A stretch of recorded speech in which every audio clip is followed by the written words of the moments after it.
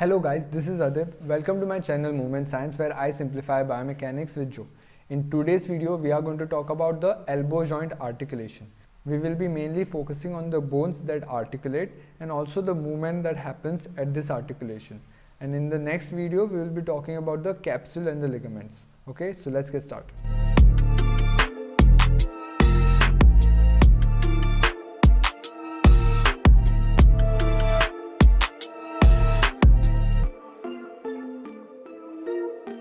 So first, starting with the elbow articulation, I have tried to keep it as simple as possible. Okay, so we need to first we need to learn some new terminologies, that is the trochlear, coronoid and Olecranon. Okay, these are the three new terminologies we need to remember, and once we get this, the whole concept becomes very simple. Okay, so first, the ulna has the trochlear notch, that is, you can see over here, trochlear notch over here, which articulates with the humerus's trochlear groove that is present over here. I'll show it on the bone in a while, but just stay with me for some time.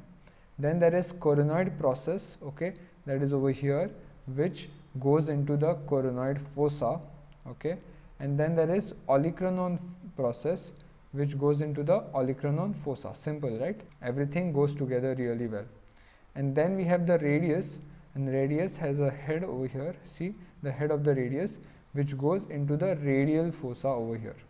So basically the humerus accepts different parts of ulna, and that's how the articulation happens. Now let us look at this on an actual bone. So over here we'll first start with your humerus. Okay, so this over here is the trochlear part, and if I remove this, you can see there is a groove between, right, which divides the trochlea into medial and lateral part. See, humerus, this is the head, right? So this is the inner part, this is the medial and the lateral part of the trochlea, and there is a groove in between.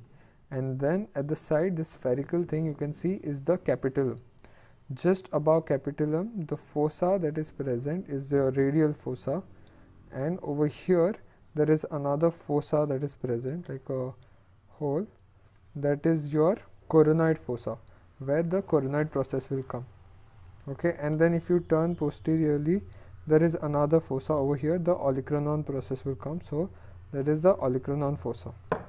So that is your humerus. Okay, now if we look at the ulna, this is your trochlea. Again, it has a medial and lateral part which will nicely articulate, and this part of ulna will go behind like this and sit right like this. So that will form your Olecranon, right? This is the Olecranon process. I'll remove this. Okay, and then this part is your coronoid process, and in between there is your trochlea. So these are the major articulation, and this is how the articulation happens. If I remove all these things, I can show you properly. It just fits nicely and moves very smoothly. If I can show you from this angle, right, the Olecranon fossa will go, the Olecranon process will go into the Olecranon fossa. In front, the coronoid process will go into the coronoid fossa, and there is one more fossa remaining, right, over here, that is the radial fossa. So you can see this is the head of the radius, and that will sit right over here during flexion, and during extension there will be a lot of space that is left. So this is how the articulation happens. Another small thing that has to be noticed over here is, you can see the trochlea, the medial part is much bigger than the lateral part, right? Between there is a groove, and if you compare both the trochlea, the medial part is bigger, which creates that angulation. If you see, if you fit the ulna in over here, right, it creates this angulation because the medial pushes it slightly forward, right? So there is this angulation that is seen at the elbow joint because of this structure. So now that you have understood how the articulation happens, now what is the movement that happens at this articulation? So if you take this as your ulna and this as your humerus, the sliding motion is seen at your elbow joint. So let's have a look at that. So as I mentioned, you can see there is a sliding motion that occurs of the trochlear ridge. Okay, trochlear ridge was this area, right, on the groove, that is the trochlear groove. So over here, that is the trochlear groove, and the sliding motion is how the movement happens at the elbow.